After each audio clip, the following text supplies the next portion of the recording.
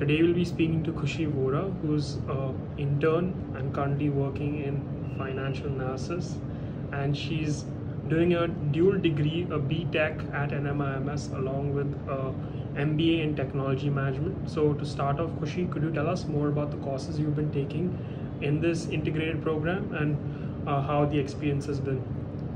Yeah, so this is a 5-year program.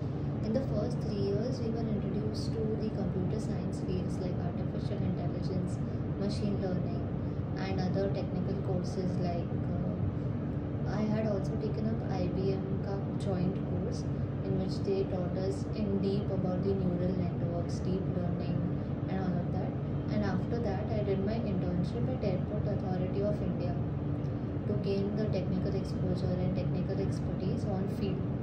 After that, my MBA started in the 4th year, and we were introduced to the finance subjects, operations subjects, HR subjects, and after that we have to choose a specialization.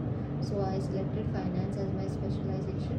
So currently I am working at HDFC Capital to pursue my further domain specialization. Thank you so much for that. Another question I have is, you also have the option of doing a normal bachelor's degree as opposed to an integrated degree.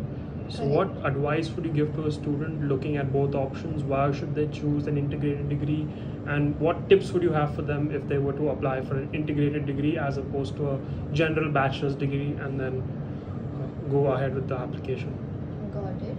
So if we talk about the integrated course, I feel that people have a stigma around it that it's a diploma, it's not a dual degree, but it is actually a dual degree. We'll get 2 separate degrees, and also we'll save time. Like if I had done a normal bachelor's degree and then my master's, it would have taken me 6 years. Now I completed that in 5 years.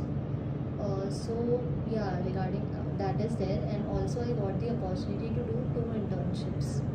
If I had taken like separate only a bachelor's course, then I would have taken a job for 1-2 years. Then I had done my MBA. I would have to apply for an exam, then go into an MBA college for 2 years again. So it would have taken a lot of time, like 7 to 8 years until I graduate properly. And now I graduated in 5 years with 2 internship experiences. So I feel this is a huge difference that people don't understand. Thank you for that. Another question I have is, MBA and even bachelor degrees, admission requirements are becoming tougher and tougher. So what tips would you have to a student looking to apply to NMIMS as a university, deemed to be university, and what tips would you have for them to stand out in the application process?